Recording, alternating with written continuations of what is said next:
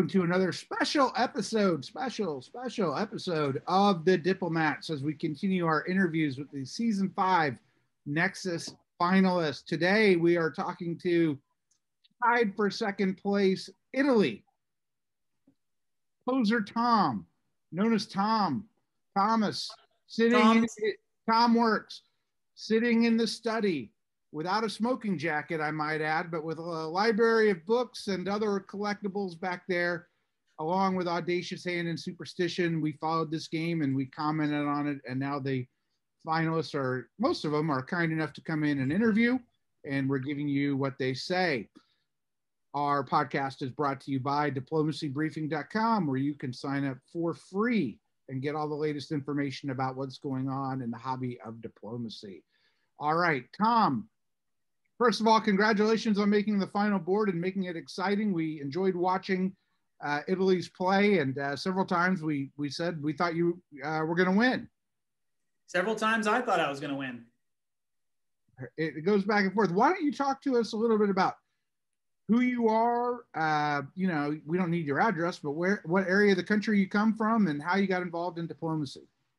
Sure. At the risk of repeating myself from the last interview I gave at the beginning of the tournament on the Diplomacy Broadcast Network, my name is Tom, and I am from Portland, Oregon, and I've lived most of my life here. And when I was in high school, I had a teacher who was an enthusiast. He had played when he was in his past career as a CIA analyst, and apparently this game is very popular in the intelligence community back then at the time. And he then became a teacher, teaching a number of classes in my high school, and he introduced me to the hobby. I just fell in love with it. He played with us in our club, and he just beat us again and again and again. And it really pushed me and inspired me to get better. And when he eventually retired, I took over the club in high school. And after that, that was all face-to-face, but I didn't play another face-to-face game for nearly a decade. The hobby for me in college and afterward became online only, because it's really hard to get together 7 really cutthroat people. And if you show up and you're with some people that are just beginning, and then other people that have been playing for a long time, that's not necessarily a great experience for the beginners either. And if we're being honest, not a great experience for the more experienced players as well. So I didn't play face-to-face for a very long time. The most recent time I played face-to-face was at the Cascadia Open tournament in 2020. That was when I got to look Village Idiot Greg right in the eye and meet him. That's what allowed me to unveil his secret identity when we met in the Zoom call at the beginning of this tournament. It may have been your first great accomplishment of the game, was the unmasking of Village Idiot. I'm proud of that. When I saw his face turn red, I knew I was onto something. Wait, so what happened here? I'm not aware of this. Okay, so Village Idiot, of course, played under the pseudonym of Ewok. Right.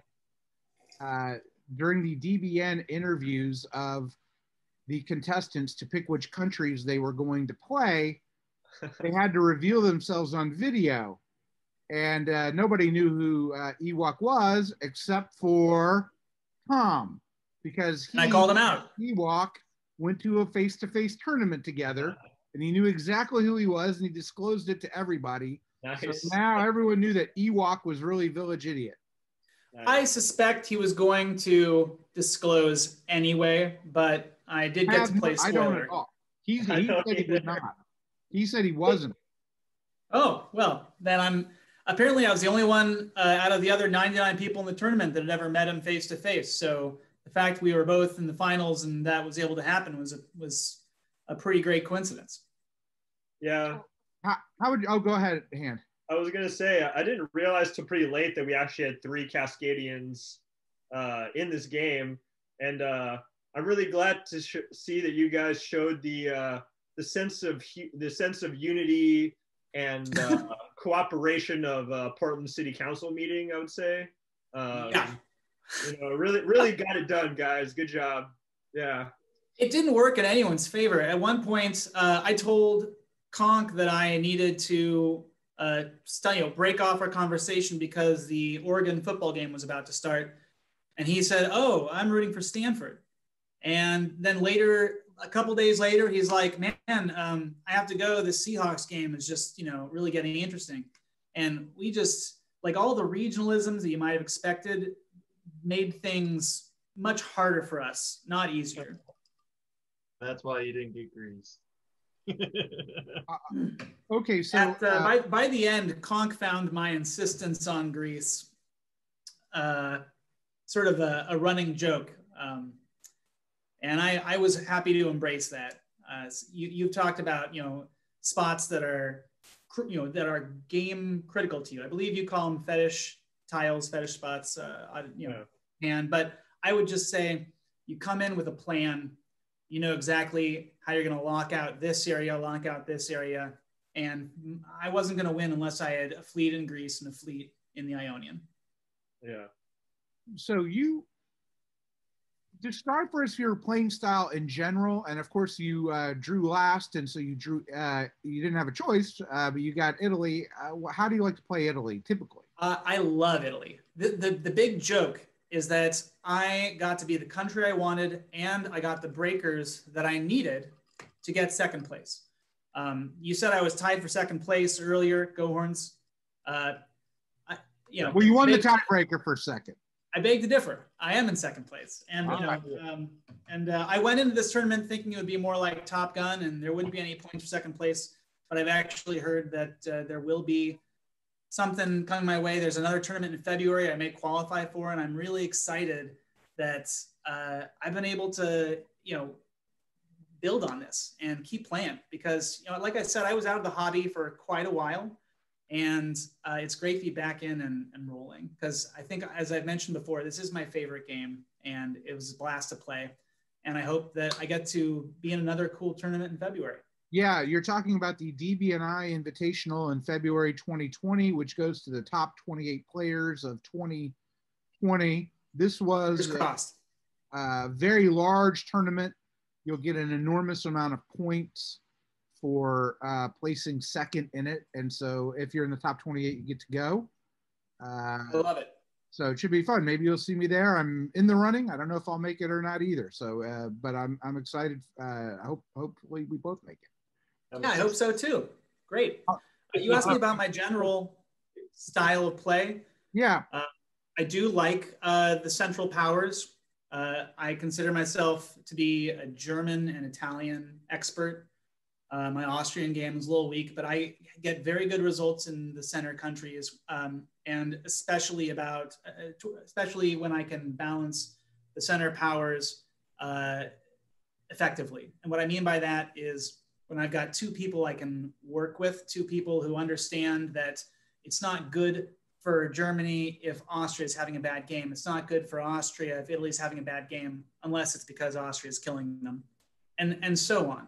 So when you have a center that can get along, that for me provides the foundation for a lot of great play, for a lot of great negotiations with the corner powers. And that is my preferred style of play. I don't depend on a central alliance, but I do depend on a good, like people who aren't just trying to burn it all down in the middle of the board with me. If I can have a little bit of grace, if I can have intelligent stitches, you call me someone who makes logical pitches. If I have people who can respond to a logical pitch in the middle of the board, I think that I have a good chance of winning those games. One of my worst results was in the finals of season 3. Can I swear? Yeah, sure. That little fucker right there, Nadesh's hand, was just awful as one of my partners in the middle of the board. Could not make peace with Pez de Mer, and their infighting just brought the whole ship down. And I understand why you played the way you did, Audacious Hand. I think you're a great player, but that's the kind of situation where my style of play just can't thrive. I can't really leverage my alliances in the center because the center is on fire. Whereas in this game, there was a very receptive Austrian player, a very receptive German player, and I really had a hand free to try to put thumbs on the scales in the East and the West. It's one of the reasons I like Central Powers, is being able to have control over the whole board. When I'm Turkey or I'm England, I can lose the game having never had a chance to remedy it because there's fuckery going on the other side of the board. So I prefer Central Powers. I prefer to be able to leverage that position. And I just love talking with everybody. And this was a great game where everyone had open channels and I got to really flex my diplomatic muscle.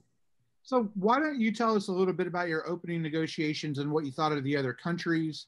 And I will tell you, Ewok gave you a compliment. He said he thought you were the hardest working player in the game by a country mile. That was my expression, that you really tried to work with everybody every turn. I think that's a fair assessment. The only time I deliberately cut somebody out of negotiations was Conk a few times when I was sure it was just everything that was going to him was just coming back around to other people. That's not my style, and I think it's a little disrespectful. So when I got the sense that he was just leaking, 9 to 5, I had to pull the plug on him a little bit. The other time, I believe I cut out Austria in the last year, not quite the last year, but maybe 1909, after he stabbed me again for Greece. I felt that a lot of people had overplayed the, oh, I'm going to throw to this person card. There had been so many jokes about, I'm going to, if you do this, I'm going to throw. If you do this, I'm going to throw. If you do it too often, that's a card you really just want to play once. And I played it exactly once when Austria attacked Greece. I said, I warned you, I'm going to let Germany win. And if you look at, we're going to look at the last year of the game, but you'll see that at that point, it would be hard to look at my moves and see whether or not I was actually making good on that threat or not. But in general, I was talking to everyone all the time. And what were your impressions of the others? My impressions, I would say I went into the game, I looked at their other games in the tournament. I thought that VI and Doc and Conk had really impressive, especially impressive games. I could see like some real intelligence and focus and strategic finesse in their preliminary games. I actually was pretty pleased to be close to Alessandro and Eustachio. I was less sure that they were high quality players. It looked to me like there was a throne solo in one of the games, and in other games it looked like it wasn't so much the result of their play as what was going on the board. So I really was happy to be close to them. Eustachio was Austria? Yes. I hope I'm pronouncing your name right, Eustachio. Eustachio. Eustachio? The CH is a hard sound in Eustachio. Thank you. So I was very glad to be next to them. I thought that they might have been some of the weaker players on the board. And so I opened my negotiations trying to create a central triple and also create a wintergreen.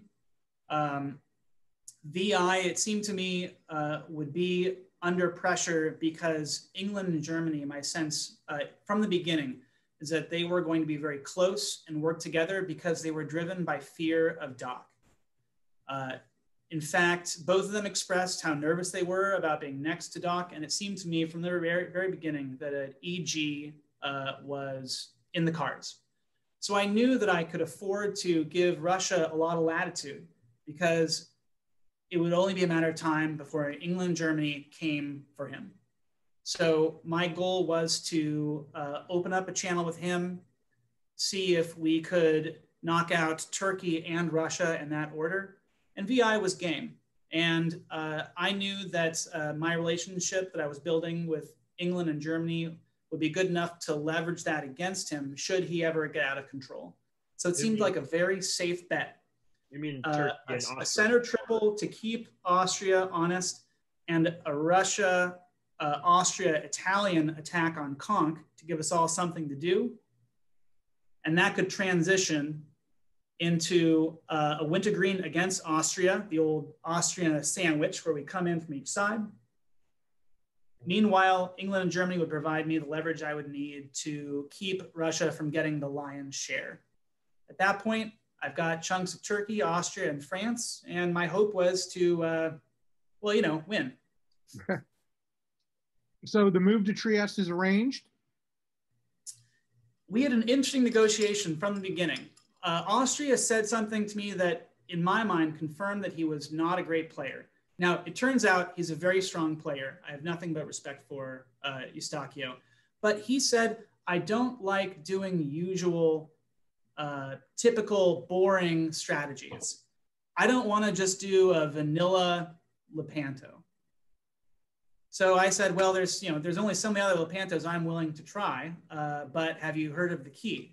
And he said, I'm not sure I want to do a key, but if you want to move into Trieste, just do it and we can figure out if you get Trieste or you get Serbia or whatever. But I understand the need for you to get the extra fleet to be able to move in force and kill Turkey fast. He was game. It was his idea. It wasn't a key, it was arranged. And it was going to be flexible. We could take it in different directions if we needed to. Yeah. It was very surprising to me that usually the deal of letting Trieste, Venice into Trieste is the fall. Sorry. I got it somewhere. Yeah. The fall move into the Aegean. Yep. But here you did the convoy. Was there any discussion about you moving the fleet into the Aegean at that point? He had asked for it at one point, but I think, and this also gave me the sense that he was planning to stab soon. He seemed pretty interested in having me get that army off the island. And so at that point, I know two things. I know that I'm not long for Trieste in all likelihood. And my relationship with VI is going to be very important. But also I know that Austria is not necessarily a long-term partner. And he was interested in having me make sure I got that army away from my other army so that'd be easier for him to take it back. And so when I said, I don't want to move to Aegean, I'd rather just do the convoy. We'll just do a regular, boring Lepanto. Russia's in, Konk is in trouble. Now's the time. Let's keep it simple. He was game, but I also sensed that he changed his mind very quickly. And that got me thinking that, okay, I will probably be stabbed in the next couple of years. I'll probably be the first person stabbed. And that's honestly not a bad place to be, because it's probably going to be a weak stab, and it's going to be the kind of thing that I can recover from quickly because I've got good relations with Germany, good relationships with Russia. And chances are, if Austria stabs me, Turkey's going to be game to talk. He'll be interested in coming back to the table, even if I've participated in attacking him up till that point. Well, okay. Well, I mean, I have to push back a little bit against this. I'm kind of with Austria in terms of the Key Lepanto. I mean, Key Lepanto maybe in, who knows, and then 50s or whenever it was drawn up was very tricky, but it's really one of the most recognizable deceptions. And on a board like this, everyone sees it. I'm also surprised that you think that there's a finite number of Lepantos, having been one of the, I think, only 2 or 3 victims of an acid Lepanto. In infamous Game 34. Sure. There are quite a few interesting permutations of that. it was getting the two fleets. I do like that quite a bit. But I'm kind of surprised you thought that would gain you sympathy, considering he's pushing you out of one of his home centers as well. Well, if all he was doing was knocking me out of his home center, that wouldn't really be the stab I'm thinking of. Mm-hmm. That center was really a loner. We were talking about swapping it for Greece or swapping it for, if I were the first speak to get a Turkish center, then he would take it back that year. We were discussing lots of ways to do that handoff, but a lot of it was disingenuous. I don't think that a lot of the talk that Austria and I were having was going to come to fruition. So I was really taking it turn at a time, waiting to see when I would be evicted from Trieste. And you say that it wouldn't be good for sympathy. It's more that the AIR was planning to knock out Conk very quickly. And anything that would disrupt that, like Austrian-Italian infighting, would be a problem for Russia. It's not, I mean, so he didn't push you to move to Serbia. Oddly enough, that would have worked.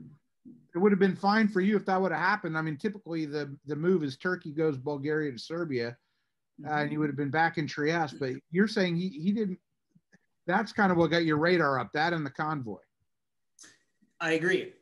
He encouraged the convoy, and also he wanted to keep units around Trieste. So it was just there as a loner. That was the understanding. And the question is, was he going to evict me with my permission or not? Yeah. I know. I was grateful to have the center. I mean, let's keep in mind, guys, that I was a 5-center Italy. I wasn't expecting that. I didn't seek that out, but he offered it to me, and I wasn't going to say no. So even if I just say, okay, Trieste is just a loner, it's not mine forever, I still really liked my position. The fact that I had been able to, frankly, negotiate my way into someone's home center in the first year of the game. I mean, I will say that if it is a mistake for Austria to allow you to hold in Trieste, because even if he was going to give you a center, I would have told you to go to Vienna, because the move through Vienna can be anti-Russian. Like, you still get the fleet going against the juggernaut, and you could push into kind of the Galicia region. So if he allowed you to hold in Trieste, that is kind of very odd situation. I was definitely perplexed here, just because it seems tactically suboptimal in some ways. Yeah. I don't really want to just criticize Austria's choices. He played a great game. Mm-hmm. I'm just telling you what was going on behind the scenes. That was, in fact, everything you see in the Austrian and Italian moves on this map were mutually agreed upon and planned. Yeah. Gotcha. Let me ask you this. You said, I get the strategy of having an AIR and keeping Central Powers alive. A lot of times, though, when there's a strong coordinated EG against France, Italy can be a great beneficiary if they move west. Sure. And did you think about that option? I mean, I know you did eventually, but like earlier. I think that Italian blitzes on France are asking for trouble. Even if all of the other cards line up really well, I find that you are going to end up with a red knife in your back about half the time. And this was the finals. I wasn't going to get drummed out in the first few years. This may sound very conservative, but I just didn't want to take a high-risk play like that. I wanted to keep armies near Austria, and I wanted to keep my units between me and other potential, people who would make a quick grab. Now, that army ended up being in Trieste instead of Venice, but the philosophy remains the same. I wanted to not overextend west until I felt like I was on solid ground in the east. And that really is all there is to it. It was a strategic choice, nothing to do with tactics. I'm sure that the spoils were there if I went west earlier, but I was very concerned about rocking the boat with Austria and Russia. Well, and rightly so, as it turned out. Yes. I mean, as soon as I moved west, right, it fell. All right. And you can see my fleet. I don't know if you've got these maps, but if you do like a slideshow, you can see the fleet that I send west do nothing for years. It goes Tyrrhenian, Lyon, Western, Tunis, Tyrrhenian, Lyon, Western, Spain. You know, it does nothing. We'll get there. That might be a little bit your own fault, Tom. I know. I'm just saying that, and I've got some insight I can provide into why that happened. Very wounded because when I was Italy and you were Germany, you really wanted me to go to Piedmont. It's almost like you didn't have my best interest in mind. That's crazy. I don't know what you're talking about. All right, so the full-on attack is on. The AIR is a definite thing by spring 1902. You've made the moves you need to do for that, and you vacated Trieste. Yes, and this is when I knew the stab was coming. I was supposed to hold in Trieste. That was the original plan. And about 10 minutes before the deadline, Austria says he's getting nervous and wants me to move, and then we'll start bouncing in Trieste. At this point, I know it's over, but I want to be the sucker. I know that sounds strange. Gentlemen, one of my philosophies is sometimes it's good to be not that good at this game. Sometimes it's good to not leap into the lead, to not have flourishes of greatness in your moves. Sometimes it's good to be the sucker and take a stab as long as it's not a fatal stab. And I wanted Austria to prove to me that he had bad intentions. I wanted him to be the bad guy. And so when he said at the last minute, "Ooh, I feel nervous. Will you please leave Trieste and we'll do this bounce?" It smelled. But I was happy for him to play his cards, to play it out, to have him show me that his intentions were bad. Because at that point, I felt like I could leverage that, get sympathy, and find allies against Austria. On Discord, you wrote a little more extensively saying you were more than happy for Austria to have the early leader syndrome on a finals board. Yes, I did not want to lead at any point in this game until the last year. And actually, given that I had tiebreakers, I never wanted to lead. Well, surely you wanted to win. I wanted to win, but I saw my best path to victory was a tie or a grab at the end. I felt like it would play to my strengths if I could keep the balance of power for as long as possible. So the deal was never that Trieste was just a loner and that you would get a second fleet, but then just disband the army? That was one of the options, but the deal was not that he would take it next turn. We were talking about him taking Trieste back in 03 or 04. And it was all tentative. We had made lots of different negotiations about how it could break down. Basically, we wanted to make sure that neither one of us could stab each other when the exchange happened. That was a tough thing to negotiate, and in the end, of course, didn't matter because of what happens in the fall. So in the fall, right?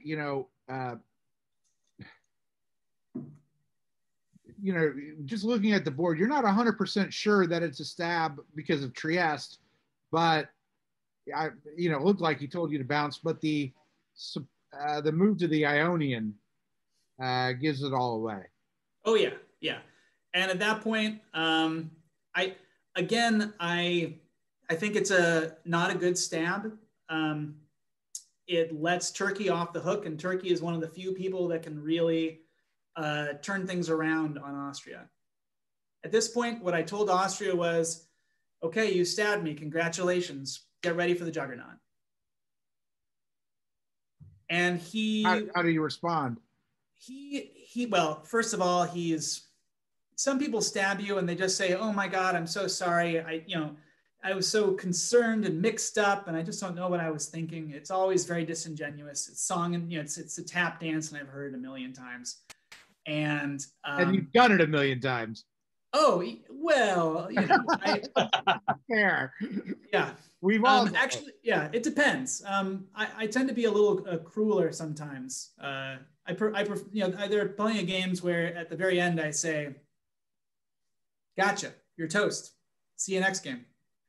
And oftentimes that'll actually get a better reaction than the disingenuous, you know, wishy-washiness. But anyway, no, he was apologetic.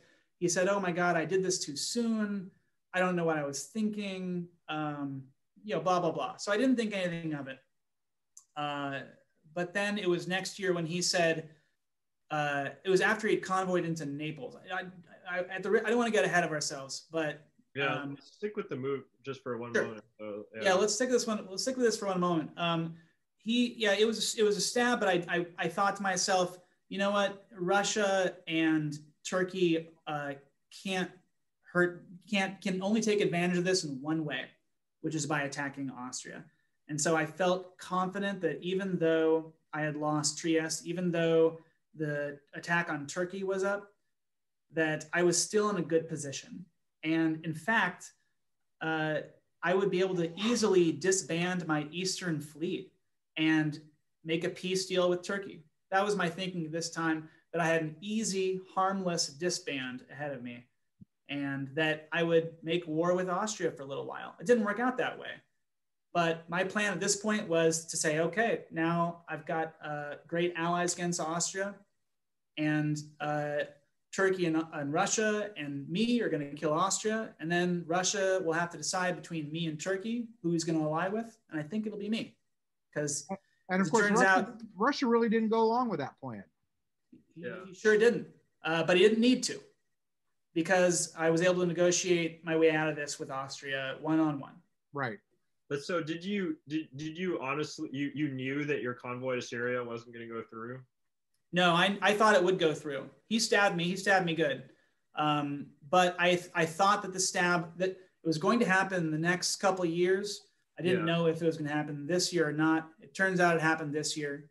I'm not saying I saw it coming. I'm just saying that it was likely to happen soon, and I was prepared for that contingency. So I'm guessing there's an argument to let it go. There's an argument to let you convoy that army to Syria and then stab. Yeah, that would have been a better stab. As I said, this was a weak stab. I didn't like. Well, this is all stuff I told Austria to his face too. I said, I mean, is this how you wanted this to go?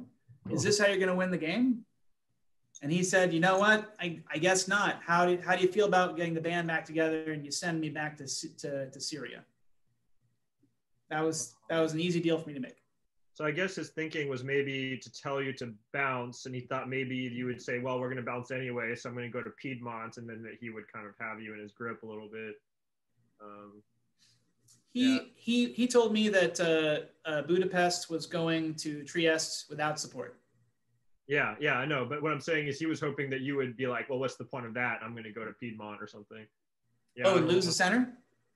Or just, that you'd be more out of position. Who knows? It's just bizarre that he didn't tell you just to wait in Trieste. I guess he was worried. Oh, because you could retreat to Vienna. That's why he wanted you out. Okay. Yeah. It was all, like I said, the last minute sending me to Venice was a tell. So. Yeah. But like I said, I wanted him to play his hand. And so I wasn't going to change. I'm just an innocent turkey slayer. You know, I'm one of three. But I'm not a bad guy. I'm just trying to help kill Turkey. The irony, of course, is that he could have really put the knife in Turkey right now, gained 2 centers, had 2 builds. Yep. And be in a dominating position with either Russia or against you if he wanted to do it then. You have to keep in mind that Conk this entire time is talking to all 3 of us nonstop. I would say about a third of my communications were with Conk during these early years of the game. He couldn't buy a friend. He just kept trying and trying and trying, though, making crazier and crazier offers. And I wasn't going to be the guy that took the pressure off of him. I was going to let it be Russia and Austria. Eventually, Austria bit. I mean, I kind of see it. If Austria was the guy who wanted something a little exciting from you in the beginning, I can see why you kind of hit it off with Conk here. Then, you know, I can, because it seems like you didn't want to give him the rush he needed or something. I think that Conk's wilder strategies had some appeal to Austria. Mm-hmm. In a way that my more traditional plans didn't really resonate. Okay, here we go. Yeah. So, well, can I just say a little bit about the West at this point? Sure. I'm just working overtime trying to encourage the EG, as I discussed when I was talking about my big picture strategy at the beginning of the game, and it's working well. And I need to find a way to get involved. That little move to Lyon was actually one of the more serious negotiations I had all game. In the end, I told Doc that I was hooked in with the EG. They were telling me what their plans were. They looked to me for tactical advice, and I was communicating with them and making plans with them. But I didn't actually want him to die, is what I was telling Doc. So I asked Doc, would it be okay if it looked like I was attacking you? But I told you what our attacks were, and I promise you all of my moves will be so bad that I will never capture one of your centers. Yeah, that's clever. And Doc couldn't get a friend, and he happily accepted. And so every move you see in the West at this point from me again, I think some mistakes are good. It's good to drag your feet sometimes. It's good to miss orders sometimes. It's good to, make bad deals sometimes, as long as it's not fatal, as long as you can stay in the game. And I was happy to just do a lousy job in the West. So when we are praising Doc's tactical abilities, you're saying it's because you gave him the playbook. Yes. Nice. Doc, yeah, I told Doc what England and Germany's moves were for the first couple of years of the game. And I'll point out the turn when I start giving him bad advice. Okay. Here, I assume you knew the convoy was coming, but you wanted to protect Venice. But let's go on the north first. I mean, not the north of the board, but the north of Italy. You got Germany to come in to make the critical bounce in Tyrolia. Yep. Fantastic. You saved my life. Yeah, this was good. I told him, so keep in mind that there's also a very passive central triple going on at this point. Not serious, but we just check in and say, all right, good job over there. All right, good job over there. Let's kill Turkey. Let's kill France. And then we'll cut England and Russia out. It's very passive. It's mostly for cheerleading, but it's important cheerleading because it sort of creates this false, vision of good things to come. And it was a fun group chat to run. It was probably the most useful group chat I participated in the entire game, because I would attribute Germany's intervention here to it. I think that it was because I took a turn to Germany and say, hey, look, we had a deal and Austria broke it. I need your help to stay alive. Otherwise the balance will get thrown off. And I think because the groundwork we had laid in that group chat, I think that appeal really resonated with Germany. He was interested in keeping the center safe. He was interested in keeping leverage over Austria. And he was happy to intervene when I asked for it. And he ended up saving my life. He really likes the word balance, so you got him on that. Yeah. So do I. I mean, it's also Germany, like, that's always, to me, when people are asking you, when especially Italy and Austria are asking you to come in as a peacekeeping force, that's a great position to be in as Germany. So he did, I could see why he would want to do that. And there's an echo of this move much later when Austria supports Germany into Venice. I mean, it's not always good, right? Yeah, well, you supported him to Tyrolia, and then he supported. Yeah, but we'll get to that. We'll get to that. They got you here though with the move to Naples. I mean, so yes, at this point, so At this point, I'm pretty sure that I'm in deep shit, because my assumption had been that Turkey and Russia would be able to work together against Austria. Austria, at this point in the game, we're still chatting it up. We're still friendly, even as he's sticking that knife in deeper. And he points out that his calculation that Conk and VI have beef and will never be able to work together in this game is paying off. And we're laughing about it. I'm the sucker because I'm the one who's getting screwed here. But we're laughing about VI and Conk still bouncing in the black. They have been bouncing in the black the whole game. Yeah, yeah. And I'm like, I'm getting in their ears. I'm saying, guys, Austria is crushing us. He's going to wrap up the entire Balkans, and he's going to be in Venice and Naples. Can you guys get along for 1 year? And they couldn't. Yeah, no, they really couldn't. But this is the prelude to your greatest diplomatic achievement, I think, of the game. Maybe I'm wrong, but. Yeah, that's a great question. That's a great point. So what happens next? Well, actually, can we talk just a little bit more about Rome and my thinking? Yeah. Because I know, because I got it's a weird move, but my thinking was that, first of all, let's say that Austria doesn't trust Conk. There's three possibilities, sort of. Let's say Austria and Conk are working together. Let's say Austria and Conk are working together, but Austria doesn't trust Conk enough for the convoy. And let's say that they're just not working together.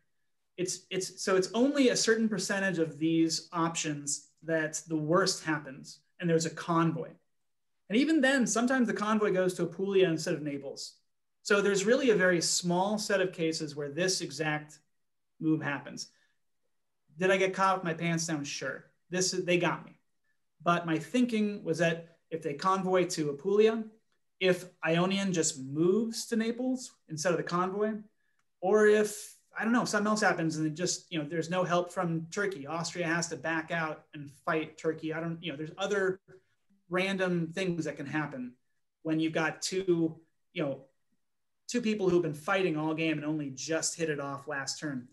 So my thought with Rome is that I needed to prioritize defense of Venice. Once I lost Venice, I'd never be able to get it back. But if I lost Naples, let's say the worst happens, if this happens and I lose Naples, I still have a chance because I can always kick him out of Naples, but I'll never be able to get him out of Venice. I saw Venice as the plug that was holding back the flood.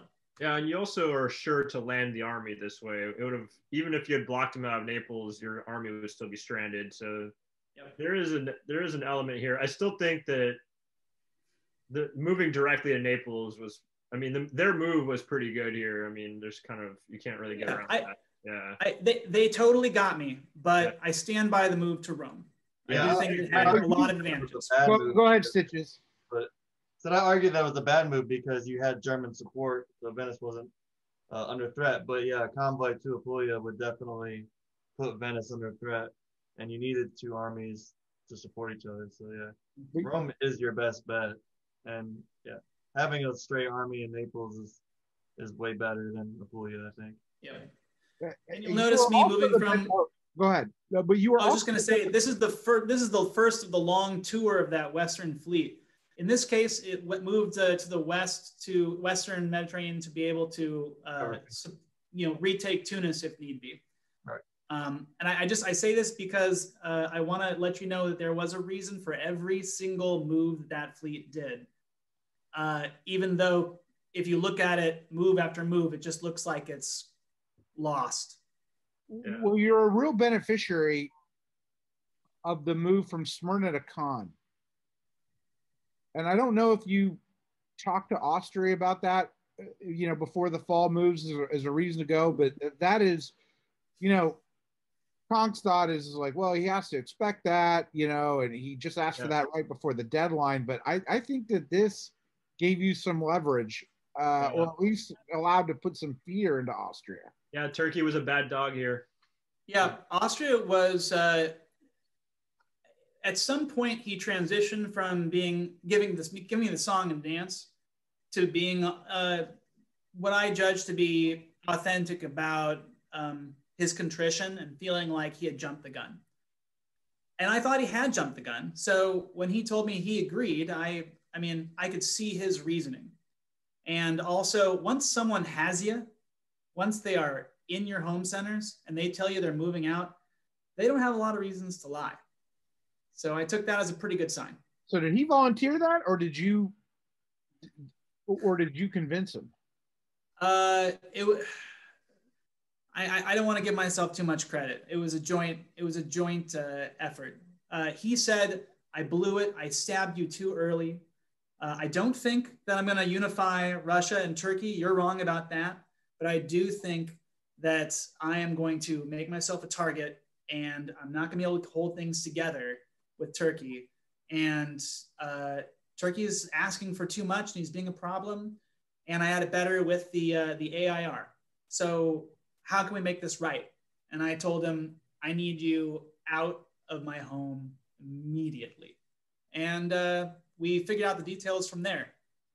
Everything you see in the next couple turns is choreographed 100% between me and Austria. I will say, I do think you benefited a lot from Turkey moving to Constantinople. And also, though, it is funny, like, in the end, despite you guys getting there by a circuitous route, and despite the fact you're not wanting to do a crazy Lepanto, you end up doing a crazy Lepanto. Actually, the craziest Lepanto of all, yeah. Yeah, and though I will say, I do give Austria a lot of credit. I don't know if you listened to my reevaluation of Austria's play that I did at the time, but in a way, he did set it up, because, I mean, the problem with the joint attack on Turkey is always the fact that there's not that many centers to go around and you need 3 people to crack them. If he had done this right, he could have been really benefited from taking Turkey out more so than he would have in a conventional way. Agreed. Yeah, but no, you did really, I mean, it is really impressive that, because you could have, this could have been a dark time for you for sure. Yeah, I won't lie that the move to Naples was it got me. I was in a bad spot, but I still had good relations with France, Germany, England, and Russia. Yeah. And I thought I still had a puncher's chance. And it turns out that Austria had a great deal of fear. He could see that I had sway over Germany, and he decided that he needed to cut bait. And you weren't upset with Russia at all, the fact that he's completely hanging you out to dry here and not helping you out? No comment. I heard, did I hear correctly that you orchestrated the militia support from Belgium, from Burgundy to Picardy? Yeah, last turn. Yeah, that was my idea. Yeah. Oh, that's why their move suddenly got good. Ouch. That militia support was so awesome. Yeah, thank you. Thank you. No, that's my idea. This is the turn when I backed out of my deal with France. And the reason why is because I knew that I wasn't going to get anything out of it myself. I wasn't going to be able to pull off some big move where I was going to be able to jump in through treachery into Spain and Marseille. Mm-hmm. So I needed to decide what I was doing in the West. And I decided that what would really scare Austria is if France started collapsing.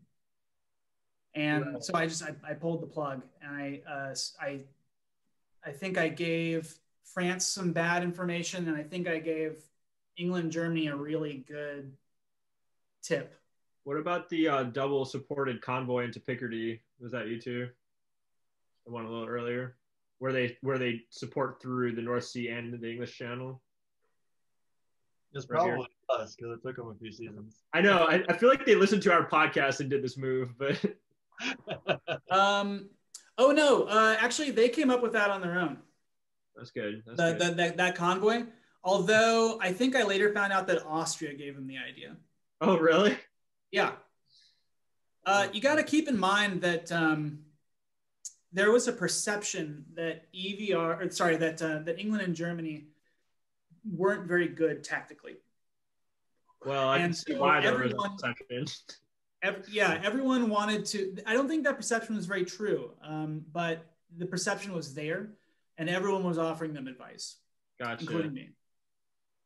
So I can't take credit for all their moves, but also they can't take credit for all their moves. I will take credit because it seemed like every move they had was delayed. So it's like, oh, you did that. Do it this way next time. So we were remarking on that. It seemed like there was one move that was kind of incompetent, and then there'd be a good move, and then everything seemed like a season late. Oh, I see what you're trying to do here. So this is how you do it. I could just that's a really good point. No, I think I was more in their ears than that.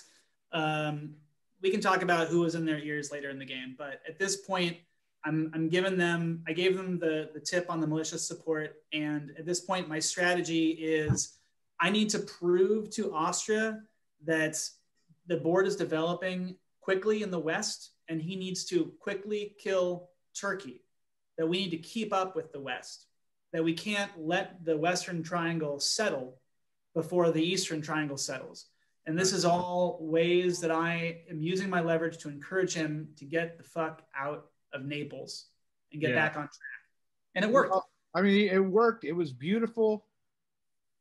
I mean, at this point, I thought, you are in the driver's seat. Yeah. Also, I won't lie. I was full of myself. And there's a really bad move I made later that was pure hubris. We'll get to that soon. I also say, like, leaving, you also just, you did, it was quite daring of you also to leave Venice here. Pie? Yeah. So I play poker, and there's that you want to play to your outs. You want to play the game in such a way that if things go away that you're going to lose no matter what, don't worry about that. Don't worry about all the ways you're already doomed. Try to just do the best you can in the chances where you win. And I knew I would just be doomed if Austria was lying. If Austria pressed his attack, there was nothing I could do about it. If I convoy Apulia to Syria and he just walks into Rome, Rome and Venice. Yeah, you could have. Whatever. I mean, if that's his plan, he's got me. I can't stop him. But let's assume he's telling the truth, because that's the only way I can win. Yeah. So if we assume he's telling the truth, go for it.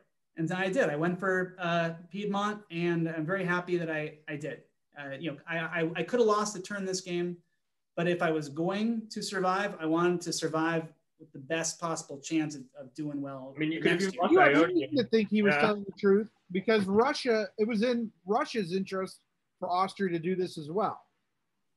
Everyone was telling him to back off.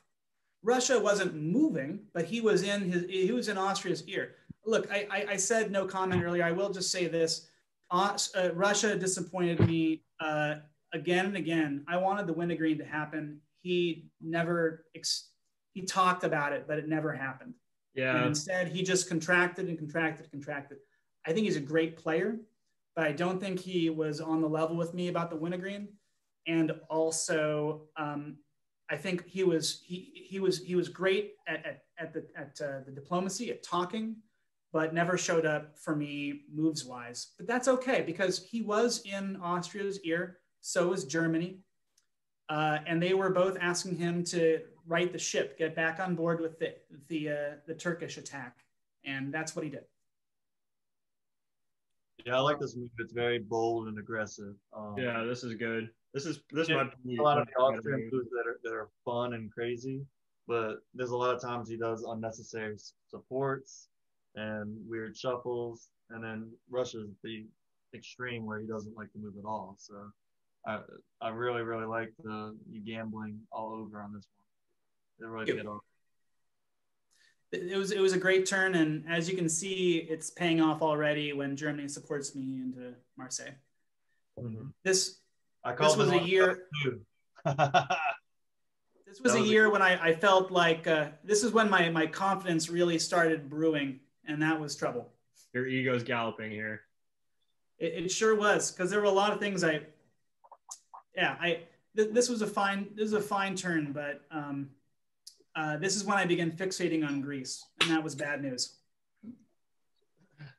So actually, there's one thing on this turn too, and I actually want to return this a little later because in our interview with Conk, I'm so mystified, and I actually think we should return this later, but I just want to point out why it's still here because, and I wasn't there. I've only heard this secondarily. There's a lot of talk about how the board, there was this kind of, you gain this bad reputation on the board. People would share your press and mock it and call it tomfoolery. And Sure. even Conk, during his talk, he was like, "Oh, I couldn't possibly trust Italy." But the odd thing is, if you know, from us from the outside, this is actually the only time that you move. Well, you convoy the army to Syria, which is kind of understandable because you need it out. But Right. that and this cut of the support is the only thing you ever do to him. So Right. I was a little bit mystified by that. And I don't know if we need to address it now or later, but it does seem like you were diplomatically isolated. It reminds me of, I mean, what in our game with you, we did something a little bit similar because you do tend to flit about the board. So it's kind of, we can like slut shame you a little bit, you know? Oh, absolutely. Yeah. Yeah. Well, but hold on before you answer. To give context to Han's thing, because I don't think you said you listened to Doc's interview. It's true. Doc said, you know, that you lied and lied and lied. And of course that happens in diplomacy. So sometimes that happens. That you're the least liked person on the table. Yeah. He said that you were the least liked person on the table, that you had no trust with anyone. He said for sure you would not win because of that. You would not win the popularity contest on a top board. Village Idiot said the same thing. I mean, he's the one that said that people called it tomfoolery, I think even to your face, during the game. And Conk in his interview talked about, he didn't go that far, but said basically you were incredibly unreliable. I think that was the word that he used, more unreliable than anyone else. Were you, in your mind, unreliable? And if you weren't, how did this perception, at least that we heard from the first three people we've interviewed, come about? I think that Doc was coming to me every turn with moves that I should submit. And he explained why they were good moves and why they were in my best interest. And my conversation, and I think that he meant well, but I did feel condescended to more than once in the way he talked about the game with me. I did not get the sense ever that he was negotiating in good faith. And when we were in our negotiations, I would often just sort of beg off and say, I mean, that's interesting. That's a great idea. I'll think about it. But let's change the subject. Let's talk about this. I don't think that it's interesting that he said I was unreliable. That was Turkey. Turkey for the sorry. most part. Turkey was the one that used that word. Unreliable. There were plenty of times when Turkey, I think they both have something in common, which is they both show up with a plan that's already formed. Yeah. And I feel like it's my job to either say yes or no to it. They didn't like hearing maybe. And the fact is that neither of them were very interested in changing the plan or negotiating or having it go a different way. And so they ended up getting a lot of I often had to push them away or give them the silent treatment because I just wasn't happy with the deals they were bringing, and I didn't think that they were negotiating in good faith. Was I unreliable? I can think of only a couple times when I didn't do what I said. But that was also, they were mostly toward the end of the game. And so I think that there's sort of a recency bias. Gosh, but maybe it's true. I mean, maybe I was the least reliable person in the game. I will say that other people seem to be stabbing each other constantly. So I find that a little far-fetched, but I don't know. I'm not privy to the other negotiations. I will say there were plenty of times I let Conk down. That's mostly because he was at one center for the second half of the game. Right. Your job is to help him. I didn't feel like he was bringing anything, offering me anything that would actually improve my chances. I often thought it'd be better if he were off the board. He was just an X factor. He was muddying the waters. He wasn't like improving my chances by being a potential rival fleet and a pawn of Austria in the East. So if he found me unreliable, it's because I didn't really have any meaningful negotiations with him for the second half of the game. I want to say two comments. First of all, I think that there is an element of a structural issue. A successful Italy always kind of seems like an asshole somehow in almost every game I've had because you have to be flexible. And in fact, I found that when I've had because I've had some amazing runs with the Austro-Italian alliance, Austria is the opposite. Everyone loves Austria. Austria is like the teddy bear. And I feel like the Austria-Italy dynamic really works well if you play a good cop, bad cop, with Italy is like the evil scheming vizier. Austria is the nice guy. You kind of play people like that way. Sure. But if I want to ask, but just there's that. But then I want to ask you, who do you think came up with tomfoolery? Because to me, I don't know. This is just my intuition. That's my really one of my only strengths in this game. I'm new to it. I suck in a lot of ways.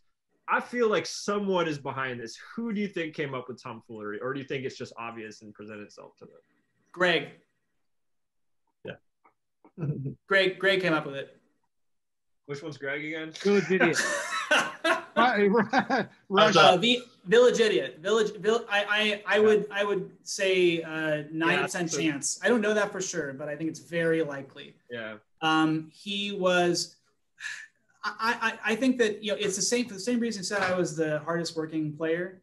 He was aware that I was constantly negotiating with him and Austria and Germany. Every turn I was in their ears, and they're talking to each other. I think that I'm it's too bad it's a bad reputation, but I was expecting them to at some point get together and say, have you guys noticed that Tom does this? Have you guys noticed that Tom does this?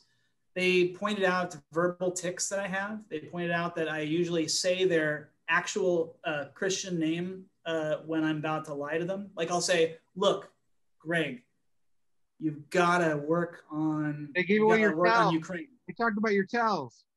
Yeah, they're talking about my tells. Why can't I talk about them? Yeah.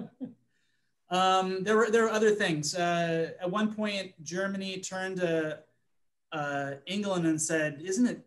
And England later told me about this. He was like, "Don't you notice when Tom talks in this very certain way, and he's trying to manipulate you?" And they both, I think their nickname for me was Master of Manipulation or something like that. I hope audacious hand that you're right, that it just comes with the turf of being Italy and being a good Italy. Yeah. Because I was talking with everyone and trying them to get to do what I wanted all game. So there's going to be people who are disappointed. There's going to be people who feel like I'm unreliable. I was just trying to win. And I hope I get to play all these people again. It was a great game. All I'm saying is there's been two really successful Italys in the finals.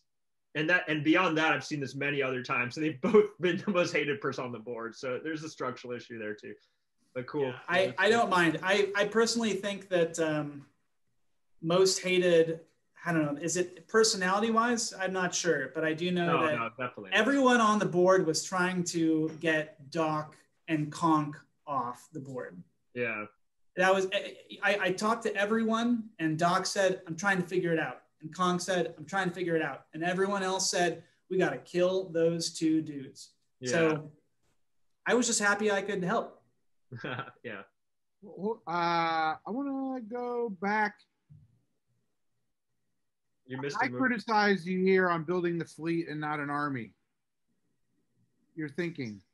That was a gesture to Austria, thinking that with Russia in his centers like this and posing a threat, that I really wanted to help make nice with Austria, recover our relationship. That's really all it was. Also, I had visions of capturing more centers in the West, and I wanted to make sure I could, while Austria and Russia were flaring up. Okay, Might have been a mistake. You do that, but the next turn in the spring, you turn on Austria, and you don't have enough armies to defend.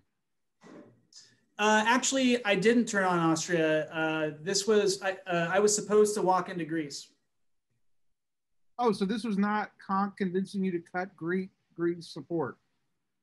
Yeah, we knew that because we knew that because remember he followed Naples the Ionian, so we knew only you thought that, Ed.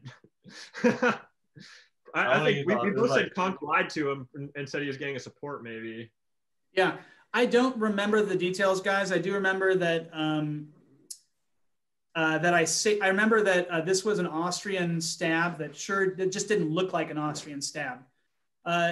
In fact, everyone congratulated me. You said that that move, there was the move where where we convoy him out of Apulia was like my best move of the game. I actually think this move to Tyrolia was my best move of the game. It was. It was great. Yeah.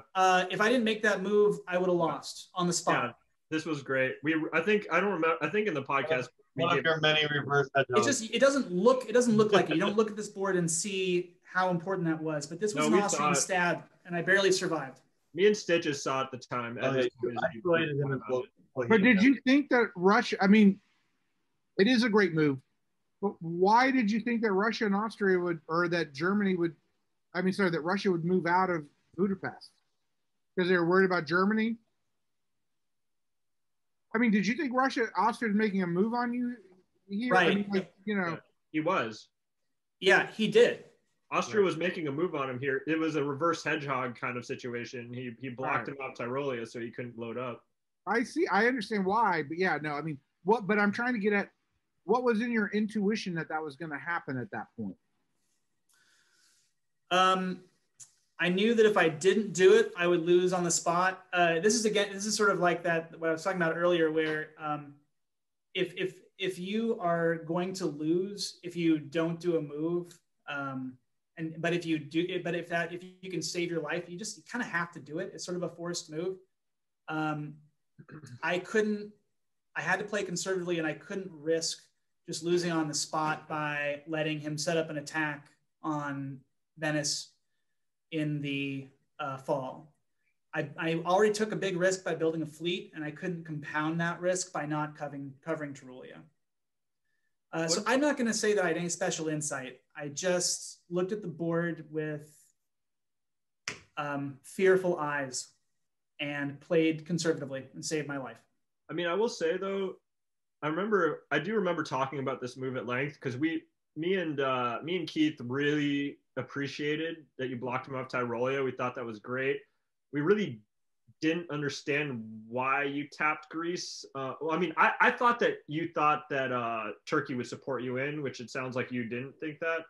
If I recall, Austria said he was going to give me Greece this turn. But then why? But if you think he's going to attack you, why would you still go in there? It just seems because the move to Naples is very wasted. Like you would almost have an excuse to go to the Tyrrhenian Sea. I think the one mistake on this turn was the move to Ionian. That might be hindsight, because obviously, knowing we know now, the move to Tyrrhenian is better. Yeah. But at the time, if it looks like it doesn't make any sense, Audacious, it's because it doesn't. I was on the one hand defending against an Australian stab, and on the other hand accepting Austria at his word that I was going to walk into Greece. Mm-hmm. It's schizophrenic, but you could have apologized and said, "I didn't know." As it turns out, though, it was fine. I did what I did because it let me do okay either way. You could have done the same thing moving to Trieste, and you didn't do that. You had plausible deniability. Yeah, I could have done it. I could have done it with Trieste, but I want to be the nice guy. Right. I think no. His move was way better than move to Trieste because he isolates the army in Bohemia. But I take your point, Go Horns. Is it Ed? Yeah. I take your point, Ed. Yeah, maybe Trulia was the better version, but the reason I didn't go Trieste is because I didn't want to be a both sides thing. I wanted him to be the bad guy.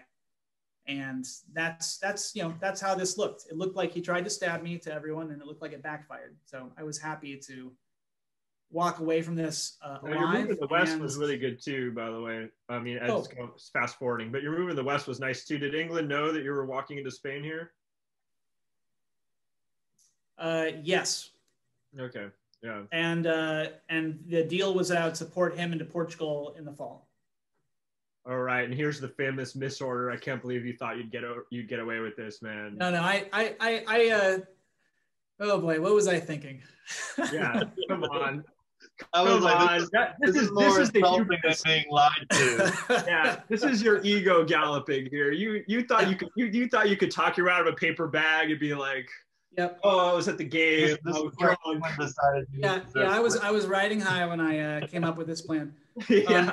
On the other hand, if you had done it,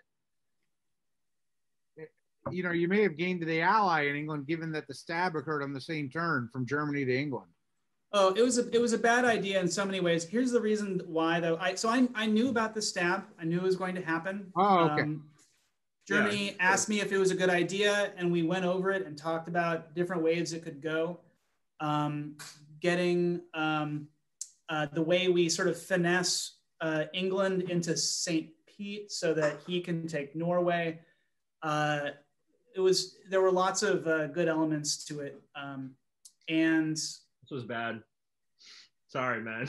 I think Hand would have preferred you to support into Portugal and take MAO. Yeah, I think that this is one of the junctures at the game that cost you the game. If you had supported Portugal and taken the Mid-Atlantic. Yep. So the reason why, so first of all, it was a mistake. It absolutely was. What I was thinking was that there is a chance that Germany is lying to me and that he is not about to stab England and that he is just passing on everything we're saying to England.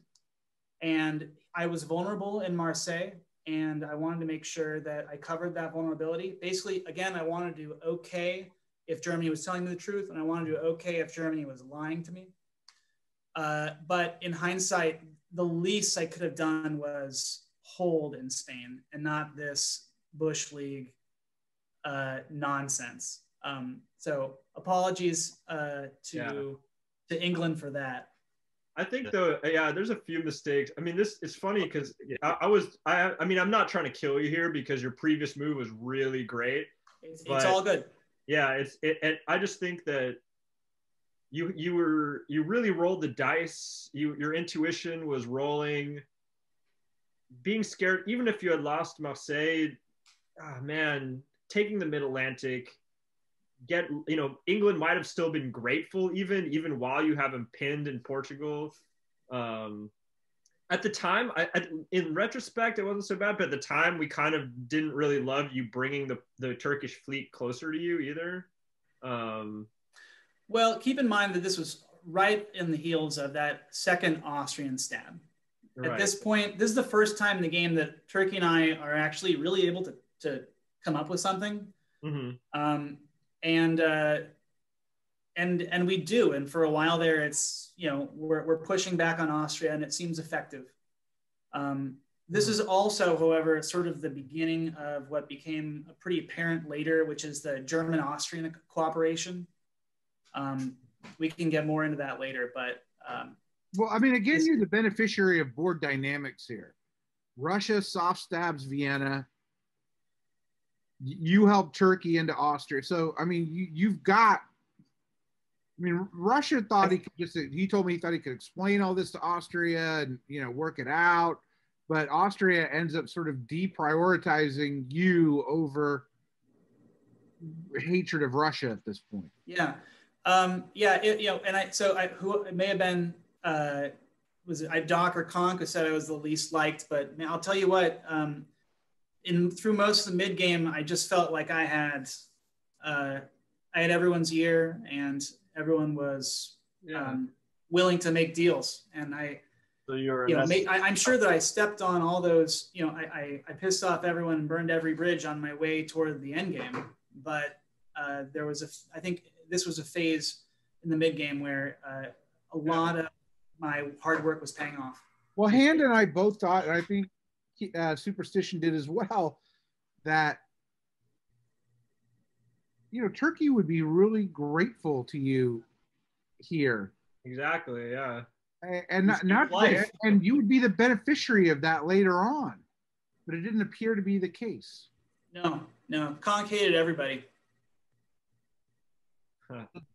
At least that's what he said in his messages to everybody. And you know, complaining in the public forum, it all just seemed like he was ready to go, like he was cooked and he knew it. So I was happy to help him. It definitely helped me to help him.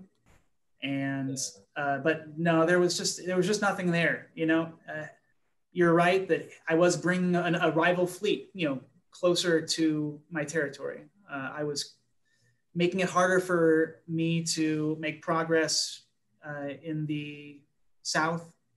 There were lots of reasons why we couldn't work together long term. This was a short-term solution to the Austrian centers. You lost all his home centers, and you're his only friend. Yeah, sure, but it just couldn't. There was just nothing there. I couldn't make a deal. It was very hard to make a deal with Conk because he was just mad at everybody. He hated me for helping kill him. Yeah, it's just, I think you should just hear I think that your mistake kind of at this point, and again, like I can see it because I see the moves afterwards. You go hard. You could have just been really passive in the East while they all kind of cut each other up and gone hard West here. But yeah, like even the tap on Trieste doesn't seem particularly needed. Well, you thought he might have gone to Budapest. Yeah, sure. That's true. You'll see me move to Trieste from Venice. I think almost every turn of the game from here on out. So and it's good because if he tried to shuffle back in the Tyrolia, you would split the army. And the repetition of it, even though it seems useless, doing it again and again and again means he can never count on it being open. No, I like to do that too sometimes, and then when you don't do it, it's kind of a surprise. But I just think the west to east, because that's, you know, Italy is always the west to east kind of dynamic, and it's easy to say in hindsight. I just think that going west harder would be good, but. Yeah, let's go on. I don't want to just squabble about it either. I was a tad surprised you didn't convoy Rome here. To like Albania? Marseille, if you were going to go west, which you kind of did. Yeah, I was frustrated with you here too. Oh, sure. Yeah, I think a lot of people were. I'm sorry, but I don't remember. I remember it was a tough choice. And I was agonizing over it the whole way. But in the end, I decided I just wanted to get the fleets, that it would cost me both of my fleets movement that turn. It was better to just take a shot at Spain, make sure I got west, and started putting pressure to get to the mid. If Doc had let you into Spain, this would have actually been great. Because you would have. Yeah, it sure would have. But you could have already had the Mid-Atlantic. Okay. Yep. All right. Well, let's move on to another dynamic we haven't talked about, which is Germany. Because I'm thinking the following. Right now, Germany's board leader by a lot. Well, by 2. Russia's big but vulnerable, which a lot of Russias can be. You've mentioned here that, I mean, you've worked with Germany. Germany supported you into Marseille. You had good relations with Germany, but you also said Austria had good relations with Germany. Well, so I knew that I was working with Germany after he saved my bacon in Tyrolia and supported me into Marseille, and we discussed the stab and collaborated on that. But it became apparent that as much as he said he was upset with Austria for stabbing me, that in fact they were working together. So I think they had sort of a crypto alliance. You can see them like doing these sort of prearranged bounces along their border. to make it look like they're fighting, and they were telling everybody that they were fighting. But Russia and I, talked long and hard about this and decided that we would need a contingency plan if the Austrian-German alliance ever really came out into the open and came into its own. That it turns out that England, despite my shenanigans, was really, he was looking for a friend. And I apologized to him. I did that whole, I said, look, I've embarrassed myself. That was the worst turn I've had yet. But I'm refocusing, and let's work together and stop Germany. And meanwhile, I start asking Germany, when am I going to get a center out of this? When is this stab turn into something that I can hang my hat on? And he was evasive and evasive and evasive. And you'll see in the next couple moves that it just falls apart. And I come out in the open with England against Germany. Yeah, right here. Yeah.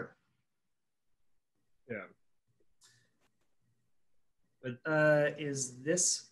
Well, yes. the move to Burgundy, I assume, could not have been taken as anything other than anti-German. Yes.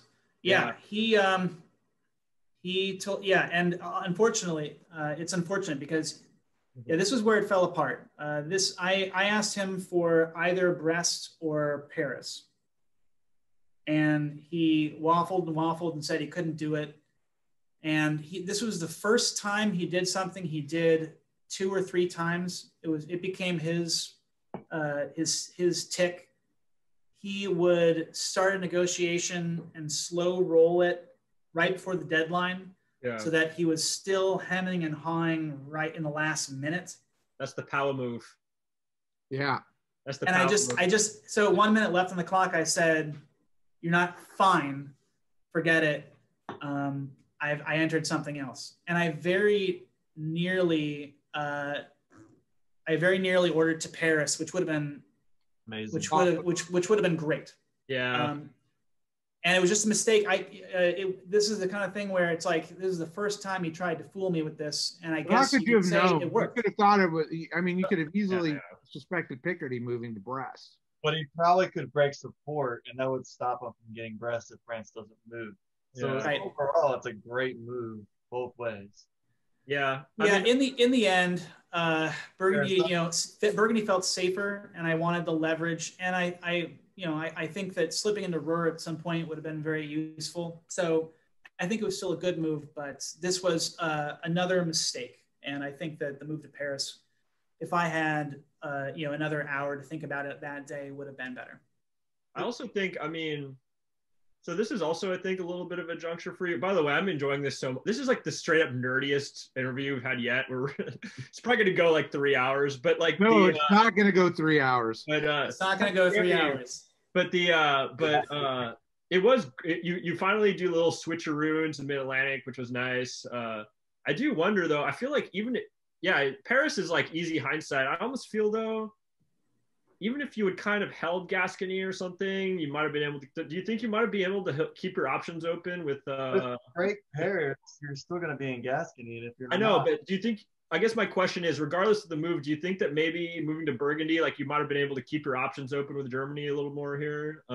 Keep them. I needed to cut bait with Germany. I was aware that he was making deals with Austria. I was aware that he wasn't going to give me my part of the spoils. Gotcha. Yeah. And I was aware that he had been negotiating with France. I know this doesn't look like it, but France was trying to cut a deal with Germany at this point. And I knew that England was someone who needed my support, was a sure thing, and who I had a good relationship with. We had really bounced back after the Portugal shenanigans. Mm-hmm. And so gotcha. It was a clear choice for me. I needed to be deliberate about it. I couldn't sit on the fence. So now you're the only one who's trying to stop Germany, and Russia is sitting there again. But let me ask you this, which is, I think we all thought Russia would disband Smyrna at this point. And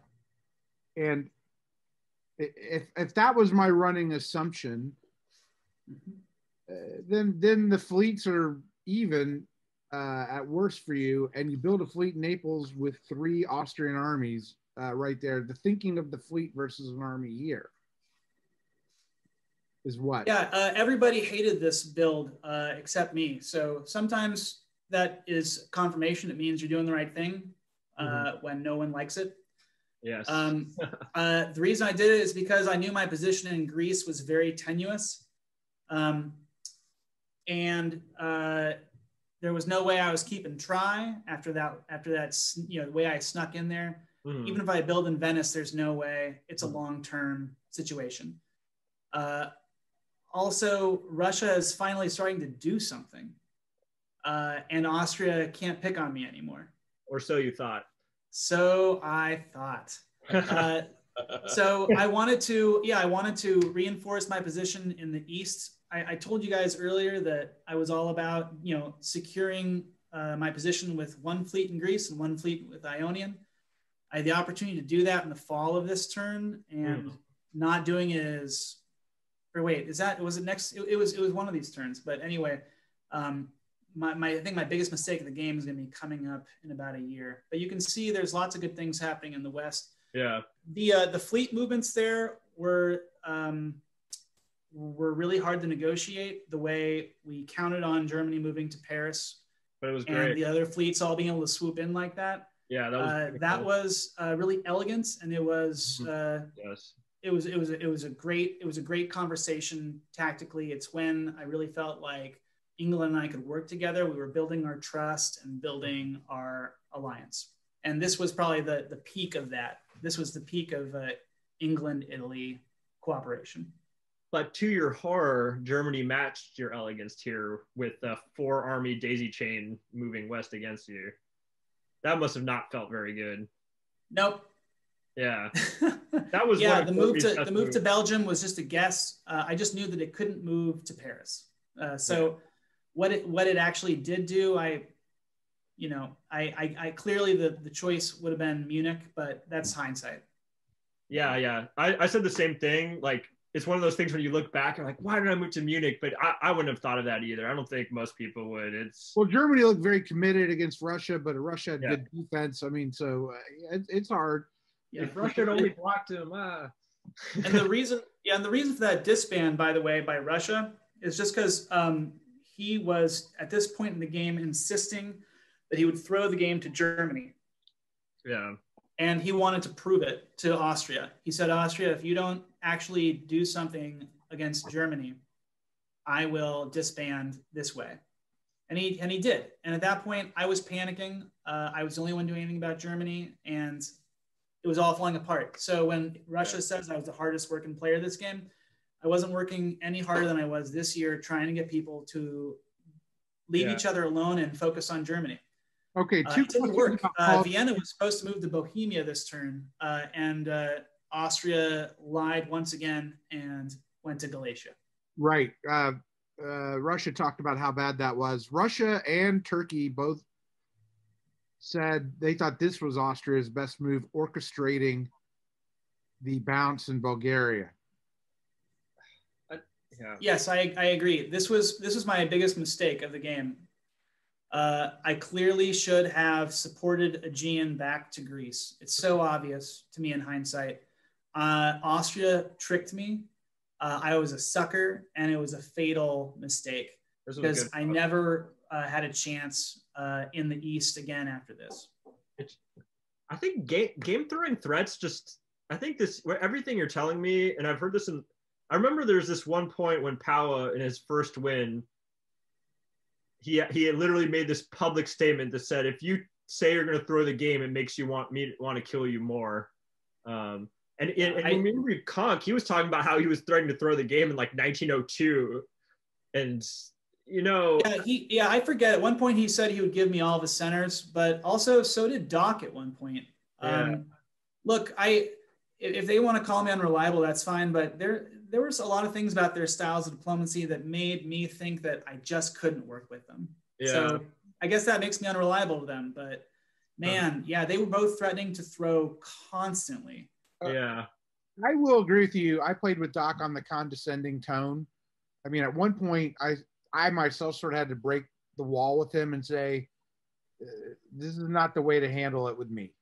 Like, you know, the way you discuss things with me is not going to work with my personality. I'm contrarian, okay? So I get it.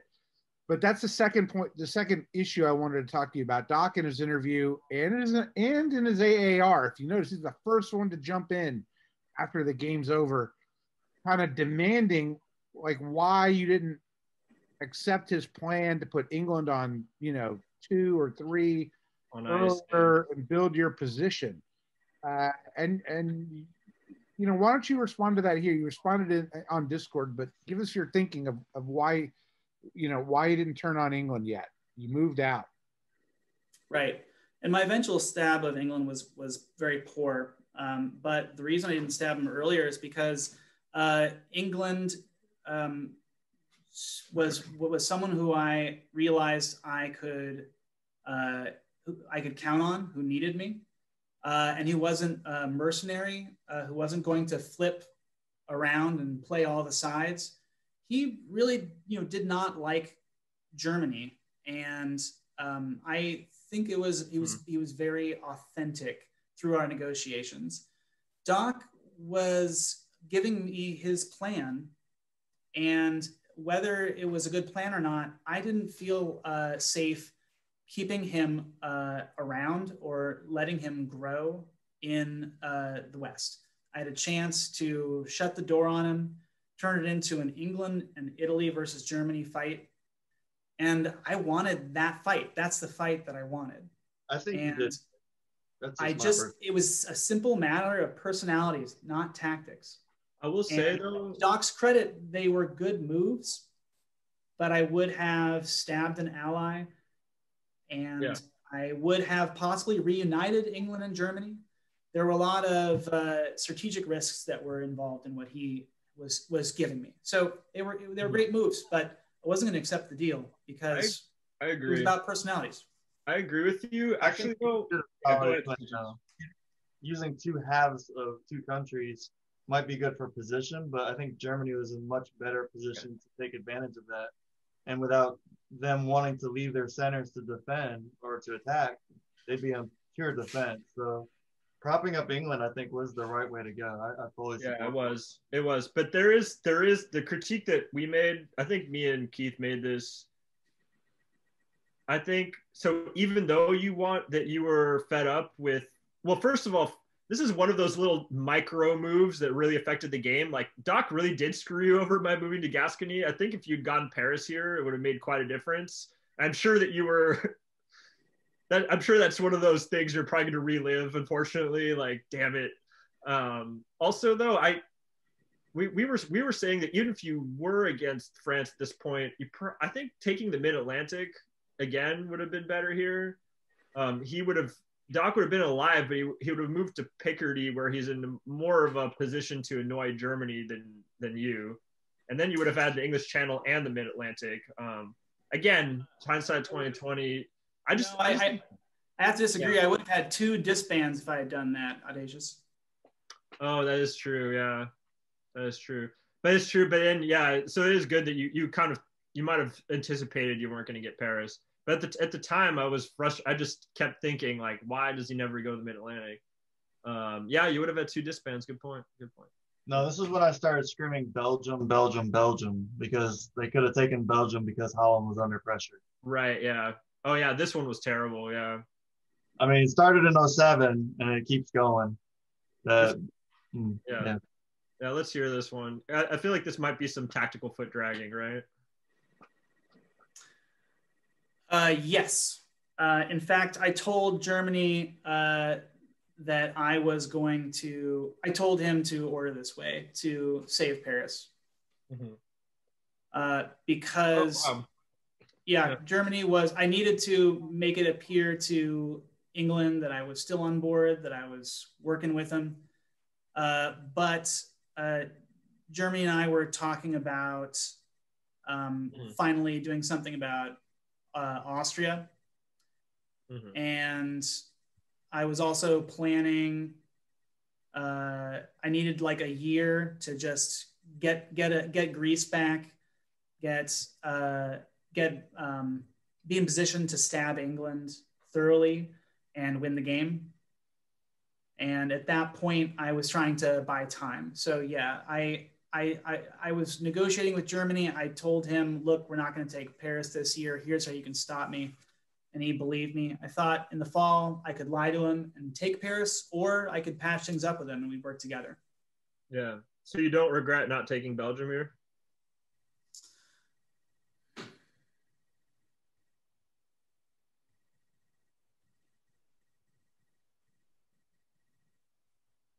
I theoretically loses Burgundy. I mean, it's a dangerous move in the spring to do that.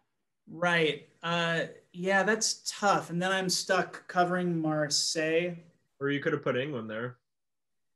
I think that we seriously talked, England and I did, about putting him there, but we decided to set up the fall by convoying to Picardy, that it'd be better to guarantee it in the fall. All right, so in the fall, I mean, awful stab. Oh, Terrible stab. Oh, bad. I'm sorry. I'm sorry. This is where it starts going downhill. It's not imperfect, but you were fatigued here. I think there's something going on with you, because there's also, like, what are you doing with the Albion? You're supporting Greece into yourself for some reason. Like, yeah, that was a straight up misorder. This was, guys. Yeah, you were fatigued here, I feel. Yeah, well, I was moving. Oh, is that what's going on? This is my new house, guys, and nice. Yeah. So, but whatever. It didn't actually hurt me.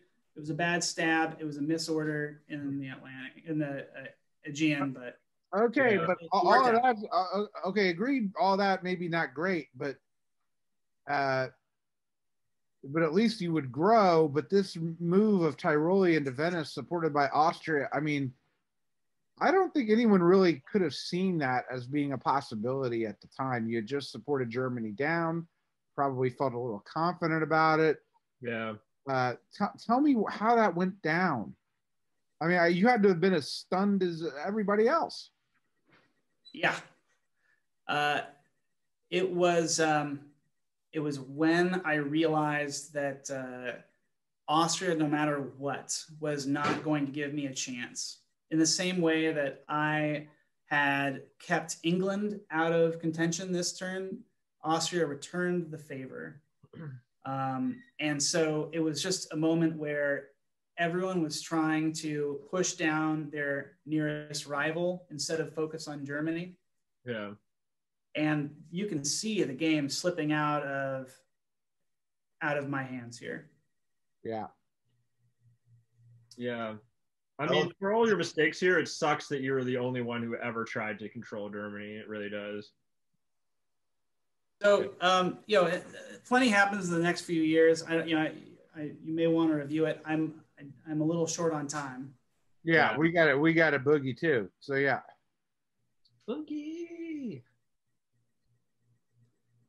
Oh yeah, just lots of. What is this? This is. Yeah, I mean, it's lots of nonsense. See what you're doing. You're just trying to. Yeah. All the Belgium. What's going on here? I think that at this point I was trying to come up with some crazy plans that would still allow me to win.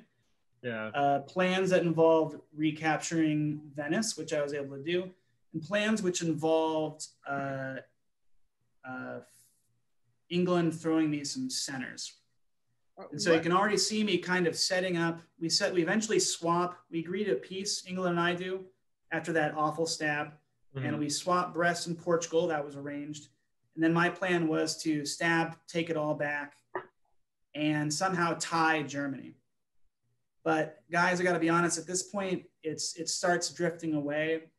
And I started asking, England to do things like step out of London so that I can walk in the fall. Well, I mean, it's not a bad idea. Okay, yeah. I mean, we can kind of fast forward because it's not so important, but it is not a bad idea. And I frankly thought it might work because if England's true enemy is Germany, by not helping you, all he's going to do is enable the person that did it to him. You're absolutely right. At this point, my pitch to Russia is you want anybody but Austria to win. My pitch to England is you want anybody but Germany to win. I'm the only one who can make both of you happy. And I asked them both to arrange their defense in such a way that I can get to 8 and Germany gets to 8, and I sneak in for the win. But gentlemen, as you can see by England's moves, the writing was on the wall. He wasn't receptive, and I'm not going to say anyone threw to anyone else. Germany took the lead and he kept it. Mm-hmm. But there was never a receptive anti-German coalition. Everyone was trying to knock out the person in 3rd place so they could be in 2nd, so they could catch up to him. And we were just crabs in a barrel in the end game. Yeah. Lots of people had fighting chances in the mid game. By the end, Germany hit the gas and ran away with it. But Tom, you also didn't help Austria at the end against Germany. You break the support here, and then before this, Austria does try to go all in against Germany, and you don't support them to Tyrolia. So last season in spring, you support Turkey and Greece. Why didn't you try to make a play on Greece yourself, or try for Trieste or something? Yeah. Because that one center would have won you the game in the fall. Yeah, I asked Austria to support me, or I asked Conk to support me in Greece. He flat out said no. He said he was all done, that he didn't really feel comfortable playing Kingmaker. We talked pleasantly, but there were no serious negotiations at this point. But at one point, I just said, "Okay, just take it yourself." What's that? Why not take it yourself? I think is what Keith is asking. I mean, it was worth. We decided to knock Austria down a peg. You were more concerned about making Austria not win. Yeah, at this point, I see my path is to my only path is to get Germany is to get England to throw me dots, and to get Austria low enough that he can't surpass Germany and me. So had you taken Greece right now, we can go to the fall. There's a path to win just by not tapping Tyrolia and leaving Brest alone, because you knew you weren't going to take that, so you could counter Spain and make a play on Belgium, because there's always going to be a 50-50 for Germany there. That would have gave you the tie and the win. I mean, I know it's a lot of what ifs, but it actually does make pretty good sense. But yeah, without making a play and getting Greece, you have to get someone to throw it to you. I don't know. Right. Yeah, my impression is that Conk was making. I wasn't sure that I would be able to keep it. I wanted to offer it to Conk and then try to retake it in the fall. All right. What you try?